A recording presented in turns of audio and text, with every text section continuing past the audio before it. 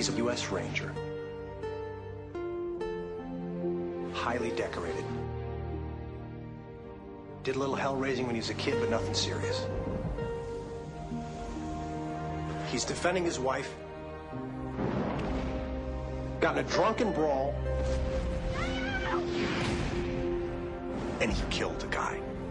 Could have happened to you or me.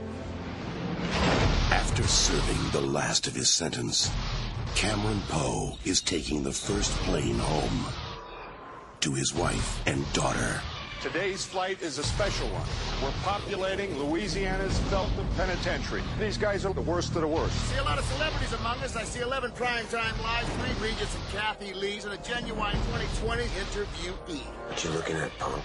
Nothing, I was just admiring your cage. But one wrong flight Stewardess, what's the in-flight movie today? can ruin your whole day.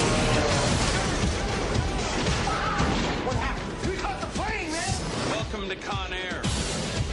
Jailbird 1, you are not cleared for takeoff. And nobody on this aircraft gives a flying. The issue here is how the plane is brought down. Shoot it down. There are innocent people up there. He's got a little girl to come home to. He's been waiting for this day for 8 years. What are you gonna do? What do you think I'm going to do? I'm going to save the day. It's time. Experience what critics call explosive, high-energy action. Isn't that your car? A pure adrenaline rush. From Jerry Bruckheimer, the producer of The Rock. Nicolas Cage, John Cusack, John Malkovich. Where are they going to land this thing? How do you feel about the blackjack tables? Get ready and buckle up.